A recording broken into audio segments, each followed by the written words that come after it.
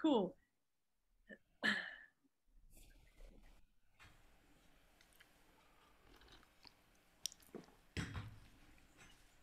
Good morning, Darren. Thank you so much for joining me this morning. I know it's quite early for some standards of Dubai, but I really appreciate your time. And I came across your profile on LinkedIn where I was quite engaged by your blurb about yourself. You said, do you feel frustrated and confused as to why some of your team are rocking it every day and making your job enjoyable and fulfilling, yet others are not performing despite having the same objective and motivation from you?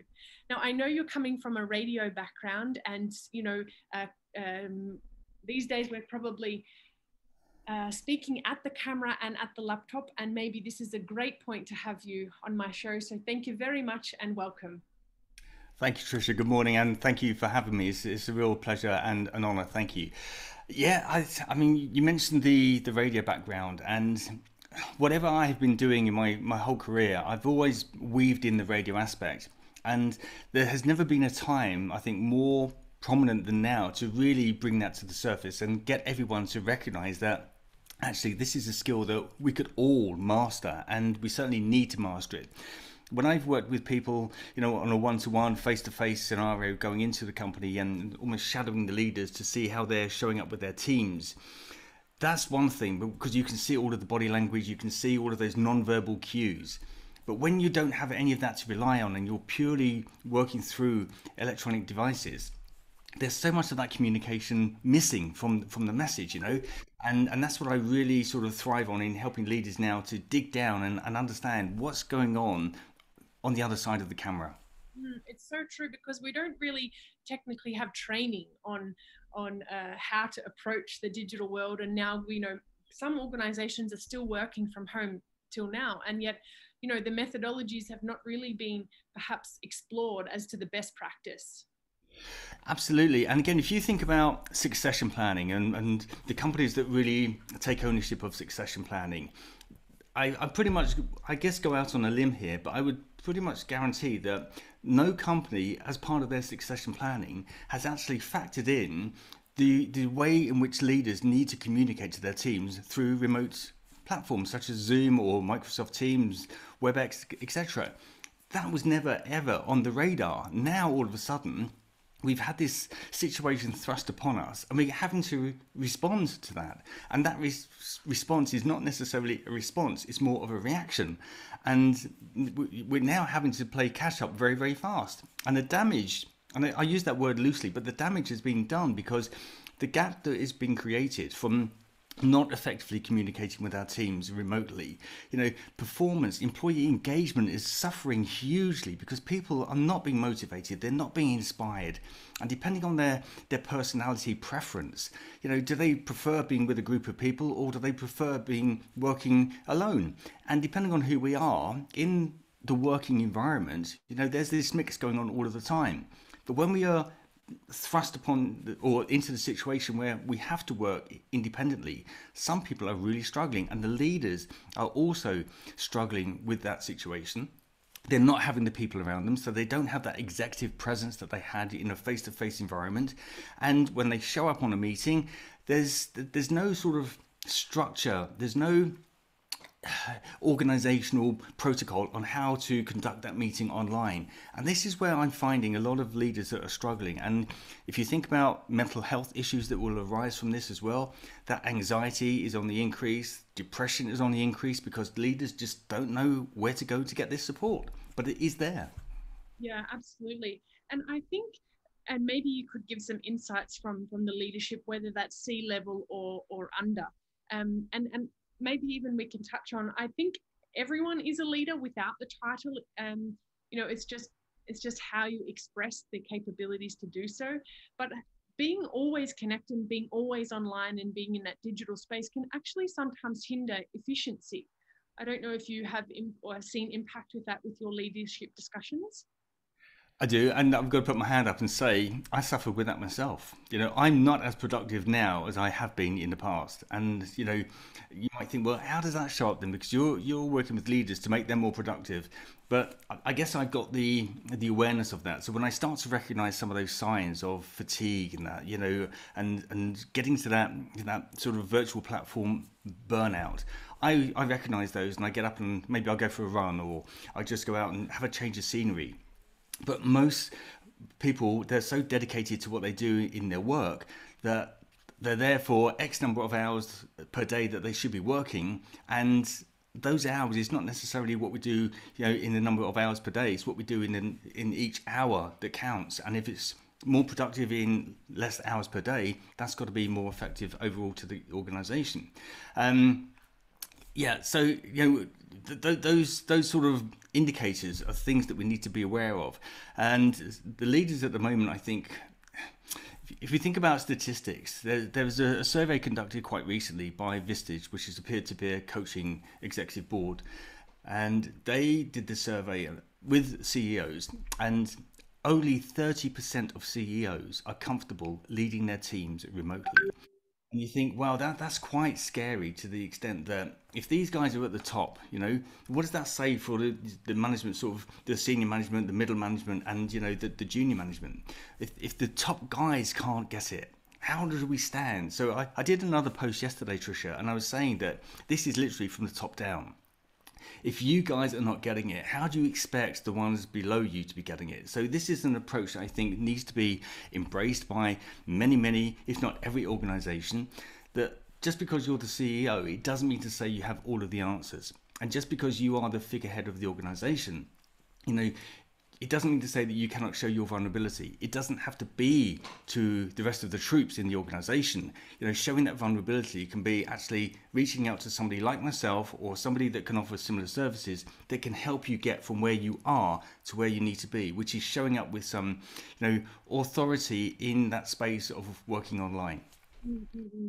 Yeah, this is really great advice. I think the higher up the ladder that you go, the less likely you actively show that maybe you are vulnerable. I think a lot of leaders, always have that persona that everything is fine, I've got this under control, but perhaps actually they don't, which then actually can hinder those below them. So I think that's a really good point. Absolutely. And again, I think where we are in this region, I think, the culture might come into this as well. And if we show up to our sort of workforce that we don't have all of the answers, that shows a chink in our armor. That shows that we have a weakness. And in reality, showing that vulnerability is by far a weakness. It's actually a strength. Showing that actually I don't have all of the answers. I need to surround myself with the people that do have the answers and help me make this work. And one of my biggest inspiring people in the world is Richard Branson. And Richard Branson, if you're not familiar with Richard Branson, I would urge anyone to go and Google him and look at his backstory. But Richard Branson, he's got an amazing story. What a fantastic entrepreneur he is. But he, by his own admission, says that what he's achieved in his life is not down to what he knows. What he has achieved is down to him surrounding himself with the people that can get the job done. And I think that's an amazing thing to take forward. If we show up and almost put our hands up and say, look, I don't know the answers here, and in this remote working situation, I don't have all of the answers. None of us do, but I'm sure there are answers out there that we can get some support in making it work and come together, so we do have the answers, and then we can all then gel moving forward.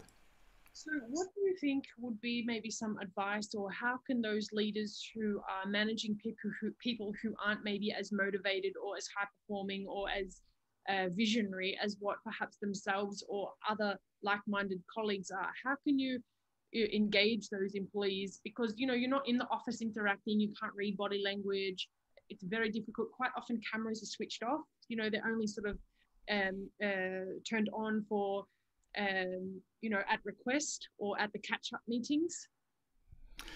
Great question, Tricia. And again, I think this is where we have to take ownership. And we're in a place where people who are working from their homes are also feeling vulnerable. Some people have bigger spaces, some people are in shared spaces, some people are in confined spaces. So that also plays a part in then either wanting to switch their camera on or not. And I think it's up to the leader to create a space of comfort and calm and safety. And whatever's going on in the background, nobody will be judged. This is where we are all at. And I think it needs to have some sort of structure, some sort of almost a set of guidelines that we all work towards, so we're all on the same page. And why should one person be confident and be willing to have their camera on and commit 100%, and another person is feeling fearful? If I put my camera on, what's going on in my background might be used in some way to judge me as I move towards progression within my career. We need to create, as leaders, we need to create that space of safety, that whatever's going on in the background, it's okay. This is the situation, we just have to embrace it. You will not be judged based on what is going on in the background. And I think leaders need to be quite courageous in trying to create this space and sort of nurture people into feeling that comfort in that space. Because if they're not comfortable in that space, then you're not going to get a chance to see what's going on. And if you think about communication models, I refer to the Albert Mehrabian model, which uses the 7, 38 and 55 equation. So 7% of any communication of our messaging is purely down to the words. So if you are relying on somebody just having their camera off and just delivering something in response to what you might ask them, you've only got 7% of the words to really sort of hear what's going on. And depending on how that person articulates those words that they're sharing with you, you have really no idea. It's no different to writing an email. It's how you bring those words to life. And that's where the 38% comes in terms of our tone of voice. You might give more of an inflection on certain words to bring that word to life. And you'll see me using my hands a lot when I talk, and this comes from more than 25 years of working on the radio, where you can't see the person who's delivering that show or that message, so you have to emphasize certain words. You have to sort of use your gesturing to get that come to life. And that's where that 55% comes in, the non-verbal communication. So that's the most powerful, and if that's missing, we're missing out on a huge part of that importance of that message as well. And I think the leaders need to be courageous in encouraging that space of safety, whereby they get to use the 7%. They get to obviously work in the 38% of the tone of voice, and they get to see the most important part of that communication, of that non-verbal communication in that 55% body language. Because if I'm speaking to you, I can see you nodding your head now, I can see you gesturing with your eyes. You're speaking to me without actually saying a word. And I can see that, with a smile on your face. I can see your eyes, when your eyes light up. I can see that certain things resonate with you. If a leader hasn't got that, how are they supposed to move forward? Now, I also would suggest that they get to know their people at a deeper level. We all have these internal motivators that sort of trigger us and spark us into activity every single day. They're the things that get us out of bed in the morning. And unless, as a leader, we know what they are within our team members, and they'll all be different, there'll be a crossover for sure, but the main drivers will be different. So if we can understand what those main drivers are, is it all about the money for some people? Is it more about helping others for other people? Is it about how I might be able to stand out and be, independent and unique? Or is it more about being in control and having some sort of power? And, depending on who the individual is, we as leaders need to recognize what those motivators are, what those drivers are.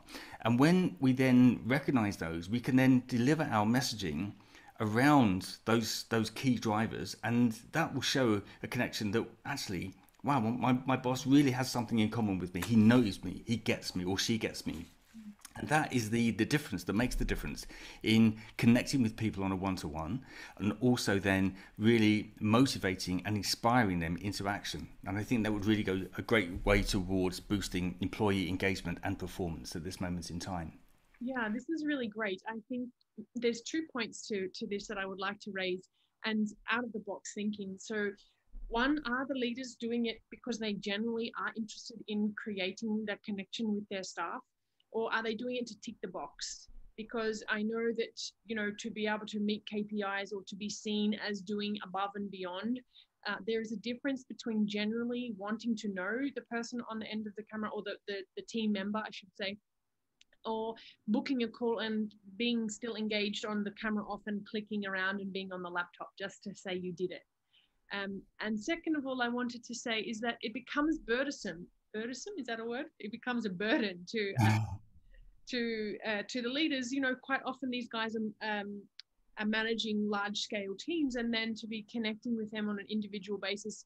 Generally, what happens is the person, the lower, you know, the lower person in the organization will be expressing negativity, usually because they'll be frustrated with the way things are going. So then it becomes, you know, more on the leader's shoulders to handle. Does that make sense? It makes absolute sense, and you're absolutely right. And I do see this a lot. And if you think about what might be the driving factor around that, and I think the if we get down onto sort of the bare bones of it, it comes down to time. You know, do I have time to, if I got a team of tens of people, do I have the time to get to know them on an individual basis? But it's almost like the compound effect. You know, if we take time to get to know people, and we don't have to spend an hour on a call with this person, an hour on a call with that person. So effectively, yes, we do have the time, but it's how creative we can be with that use of time and getting to know that individual. And if we are, again, in terms of our communication skills, if we are actively listening to what is being said by those individuals, then some of those key indicators will be there. Some of those clues will be there. You think, oh, that's interesting, you know. And I'm convinced, Tricia, that we all have something in common. I don't know what that is, but I'm convinced we all have something in common. And if we listen actively enough to the information that is being shared, we can hone in on some of that information to create a synergy. And once we've got a synergy with somebody, there's a bond, and we can build upon that bond. I know you come from Melbourne, and I was in Melbourne a couple of years ago, and it was literally in and out one day and back out again. And we were delivering some communication skills training for, you know, delivering messaging on camera. And one person in the group said to me, you know, I'm really struggling with building rapport with somebody. And I said, why is that? And he said, well, you know, I just struggle to strike up conversation. And I said, well, you know, we've got something in common with everyone. And he said, really? I don't believe that. And I said, okay. I said, I can see just by what you're wearing today, you've got some like military clothing on. I said, are you ex-military? Oh yeah, absolutely. I said, there you go. You and I have something in common. He said, how's that then? I said, because I used to work with a company where we provided radio and television to the British forces all over the world. And, you know, I've served here. Oh, I've served there. So immediately we've got something in common. Now, what are the chances of that? Going to Melbourne, meeting a complete stranger, and by the time that day's training finished, out of all of the participants, this particular man and myself, we had such a tight bond because not only did we have the bond of the military, but we also had the bond of serving in Kosovo at the same time. So that's really narrowing that down. And we were in Kosovo around about the same time. So I'm convinced that we all have something in common with each other. We just have to be prepared to work and find out what that connection is. But we all have it. Yeah, definitely true. And I think sometimes you have to forget about titles. And, you know, it doesn't matter if you are, you know, the janitor or the CEO, you can still converse in a meaningful way and actually find out. True. Yeah. And sometimes this is forgotten, especially on the digital space now, because you usually only have the meetings with the same tier level or one below or above. You know, you don't have that interaction anymore or as frequent. And I also wanted to ask your opinions and advice and maybe experience on decision making, because I know, you know, the market is extremely saturated with information, with data. You know, there's left, right, and things coming left, right, and center. So how does one, or how should leaders be best making decisions? I think there's quite a few big decisions that need to be made over the coming months. And I think where companies are now in this remote working space and environment, and people are getting used to that. You know, if you think about when the first lockdown kicked in a year ago or thereabouts, you know, all of a sudden behavior change is taken place. People are very comfortable now with not having to drive to work, not having to make their own way to work through public transport, etc. There will come a time where some organisations will need to return to the office and working environment.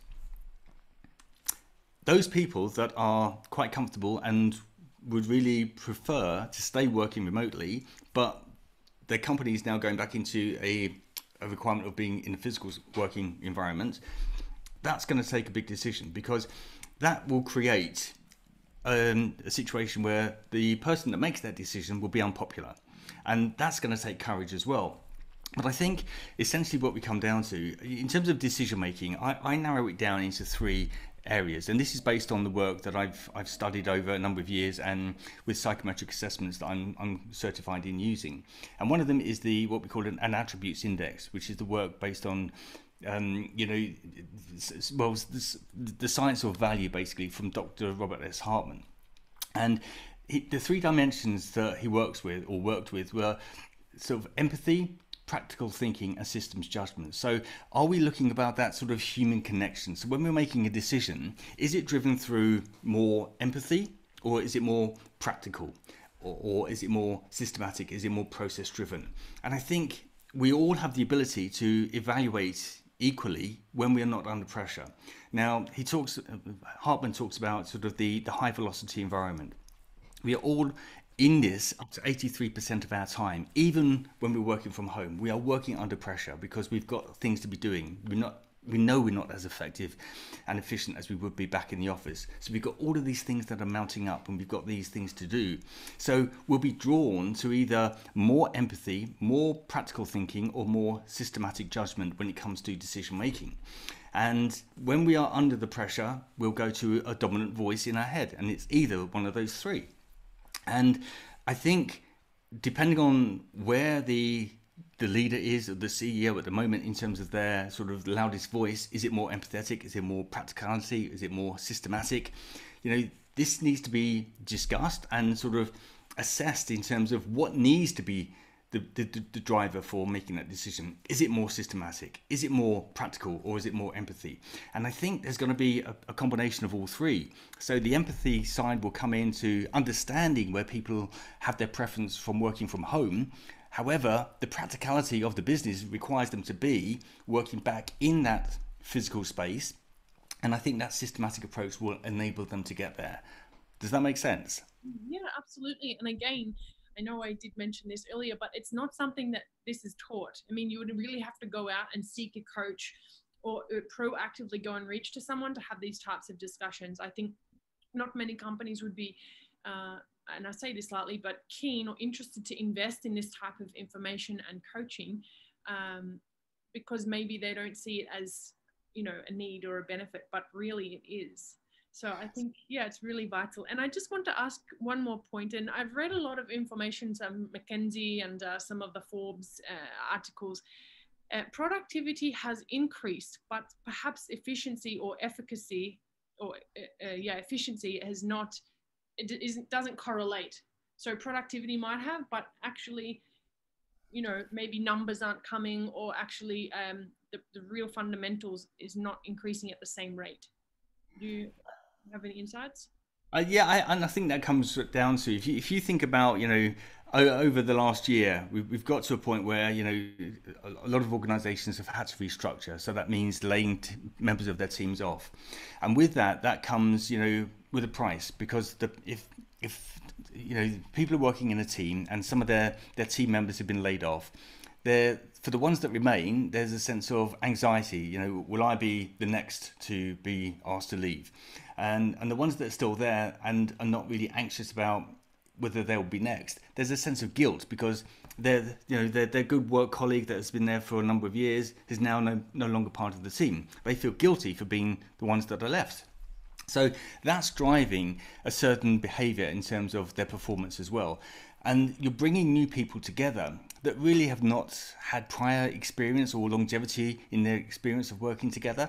So there are new ways of working, new ways of understanding. And with that comes new people issues that need to be dealt with. And again, I think the leaders are driving to get the work done, get the work done, get the work done. But the quality, so in terms of the efficiency that comes out of that, yes, they're getting the numbers ticked because they need to get the numbers ticked in terms of the productivity, but the quality and the effectiveness of what is being done is lacking. And I think that comes from, going back to what we said earlier, because it is really a full loop. That motivation, that inspiration.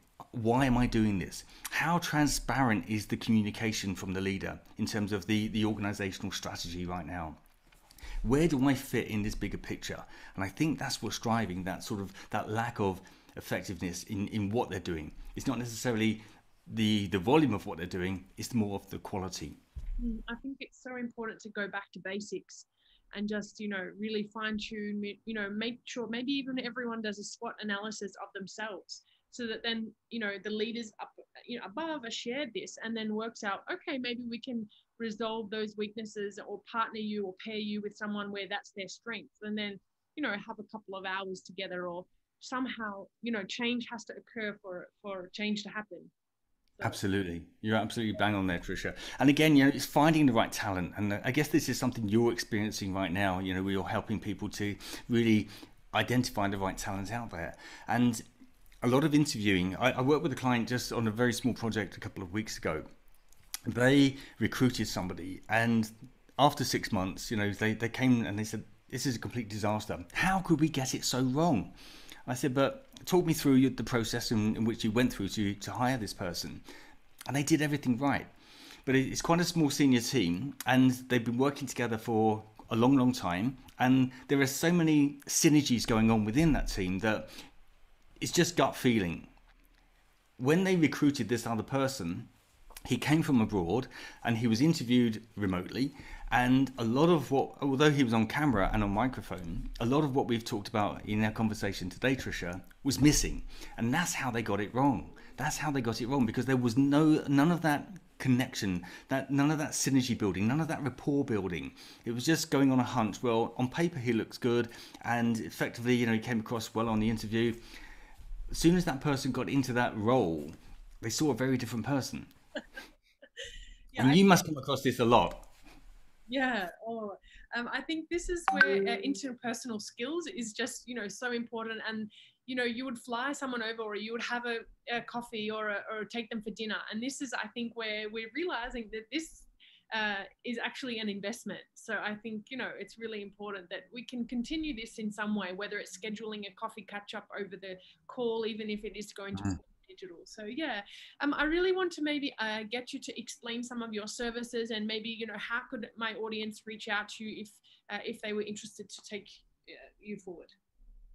Thank you, Tricia. Well, the 3 pillars of unique consulting really comes down to leadership, communication, and culture.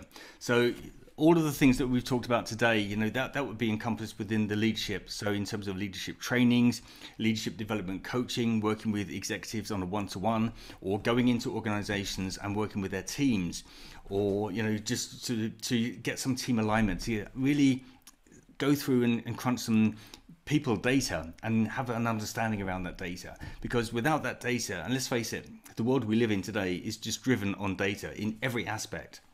And we don't necessarily focus on the data of the most important assets within our organization, which are the people. So if we can have an understanding around that, I can certainly help you with that and get some sense of understanding to really align where people are and where there might be gaps of understanding in how you might be able to motivate and inspire an individual. So I do that in teams. I also do that with leaders as well. I work with them one-to-one. I would normally go into an organization and sort of shadow them and become part of the furniture over a given period of time, where you really do observe what is going on. You're not necessarily saying, don't do that. You're really looking and say, okay, what was the intention there? What was the proposed outcome or preferred outcome? And what was the actual outcome? And then we start to look at the journey from where they were hoping to get to and what they really got to. And that's quite powerful, because all of a sudden they've got somebody there in almost like a constant coaching and mentoring space that they can tap into and get some answers and get some clarity around where they need to go. The communication aspect, really, I draw back on my radio career, and this is something that comes in, I think, more than ever now than it ever has been required before as part of my career outside of radio. You know, how we communicate with somebody when we can't see them and we're only relying on that voice. And you see so many examples where people are delivering a message via a platform, and it's talking at a piece of electronic equipment. It's not talking to the people on the other side of the equipment. So that's where we break through as well. And culture, I mean, culture is it's a big buzzword, and it has been for a number of years. But when we talk about culture, we're talking about organizational culture, yes, but we're talking about cultural understanding. So if I come from the UK and you come from Australia, you know, we have something in common. Not only do we speak the same language, but, you know, in terms of our behavioral norms and behavioral patterns and, you know, how we sort of do things, we will come under what is called the Anglo cluster. So although we're separated by, you know, many miles, you know, northern and southern hemisphere, we have something in common which we can draw into and make a connection. And once we start to understand what some of these cultural values and clustering might enlighten us with, we can have a deeper understanding of the people around us. So I work quite deeply on that as well. So those are the three main pillars: leadership, communication, and culture. And I think with all three, you've really got the box ticked there. Amazing. Really, really great. Well, I will put your email or your LinkedIn URL down below to people to reach you, or what's best? Yeah, please. I think the LinkedIn profile is pretty good because I've got both the Unique Consulting and my own profile on there. Or you can go to uniqueconsulting.com, and unique is spelled YOUNIQUE because it's about you and your individual needs. Very good branding there. Well, Darren, I really appreciate your chat this morning. Thank you so very much. You have given some great insights. Let's keep in touch, and I look forward to engaging in your up and coming content. Thank you, Tricia. Thank you again for the opportunity. I hope your viewers get immense value from it today, and happy to help wherever possible. Thank you again. Thank you.